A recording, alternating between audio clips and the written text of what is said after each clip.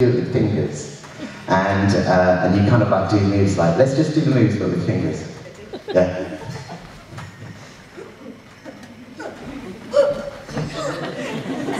So it's what it does is and you can make it even smaller.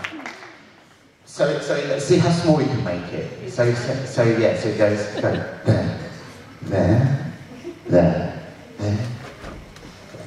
And so you kind of like, and so the idea is that you just work out the moves.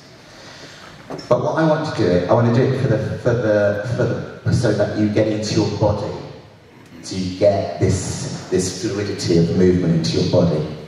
So let's just try it, and we'll do it like a dance. 2 seconds. Sorry.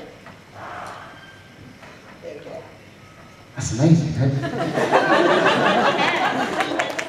I like it. I think I could do that with mine, couldn't I? Alright, so I'm going to over-exaggerate my movements, okay? And we're almost going to do it, let's do it slow motion. Alright, so here we go. Matrix style. Here, there. Here. Go. So something like that, something like that. Actually, can you do that for me? So first move, think here and think here.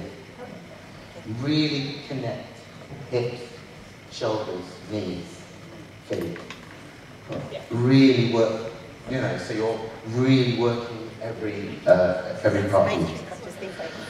Yeah, so here we go, and there, over, and strike her, there, and up, round, round. Nice, that's okay. That's good. Okay, brilliant. Thank you, and let's just do that. I guess what, all I'm trying to show you is a little bit about my thinking of why I did what I did.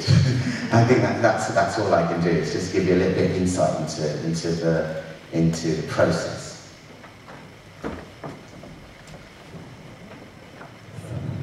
Yeah, let's do it a bit slow. So let's move here, and then here. Okay. All right, and there, over, and then go to the right, up, round, round, and then round, and then go to the left. There, great. Fantastic, thank you very much.